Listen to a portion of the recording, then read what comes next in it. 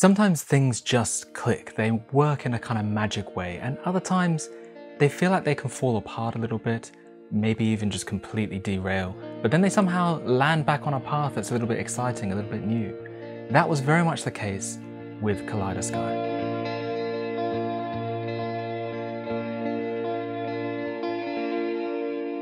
Hi, my name is Steve, composer, engineer and lecturer, and welcome back to the channel. Today is another exciting day because it's a sneak peek at what is coming to Piano Book hopefully very soon. Kaleidoskye, the Swarm Sparkles guitar library that'll hopefully add a little bit of a wash and a cool chorusy vibe to your next track. I will be submitting this to Piano Book, the online community of samplers and a great resource for composers looking for new sounds. It's a wonderful community and a pleasure to take part of, and I really hope that you'll be able to take the time to take a look, maybe even pop in a comment or two.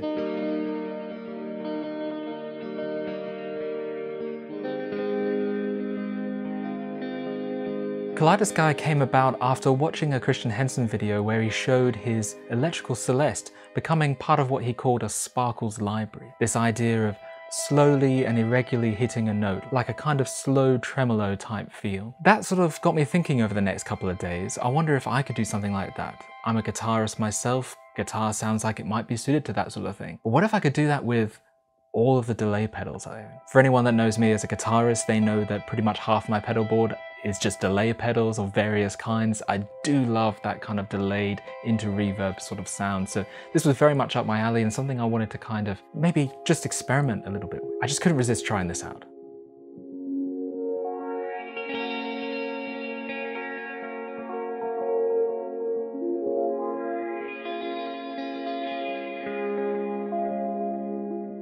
I recorded these guitar sparkles, or this idea of this slow tremolo type sound, initially into my DAW, just DI straight in. I then took those DI samples and ran them through all of the guitar pedals I own that could do some form of delay. Lots of different ones from Boss, from Source Audio, Carl Martin, a couple of Meris pedals, some great ones from Earthquaker, lots of different ones. I ended up with 8 different delay textures. So essentially this clean guitar signal that is hitting these irregular plucks is then being fed through all these different delays, which is creating even more plucky type textures. I took all these sounds, put them through my guitar amp, through the UA aux box, and gave it this really rich guitar sort of sound, spread them out, grouped them up into different stereo groups, and created a wash of these plucky type textures.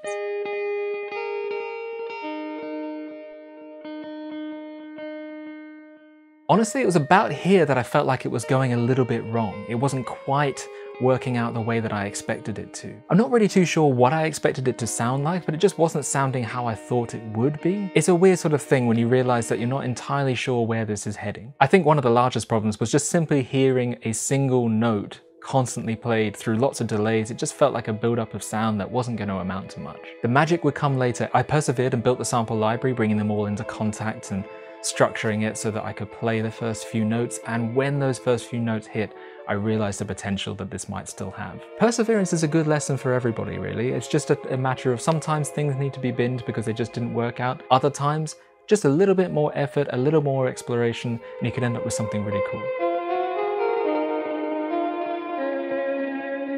So what did I end up with? There was one clean signal, and that was my constant slow plucking of those sounds on the guitar strings. Different registers, different octaves. I then had 4 stereo pairings, so 2 different types of delays panned left and right to various degrees. All 4 of these layers can then be controlled by a single master volume, so you can blend it in with the clean sample as much as you like. I then took this whole sound and ran it through some tape emulation and grainy saturation, that kind of lovely stuff, to create a little bit of a warpy, weird texture that you could blend in or have on its own right. And then because I thought there might be a benefit of maybe a little bit of a pad even sound underneath, I took one of the guitar samples, brought it into granular synthesis, and created a pad-like texture out of it. That kind of helps glue it together in some aspects. It might be what you're looking for. All of this goes through 2 different filters, a low pass and a high pass. Then it goes through an EQ, a low and high shelf EQ, to be able to just kind of bring out the sparkle or the low end if you're after that. Then it goes through another delay. I couldn't resist. The tape delay just adds this nice little tail,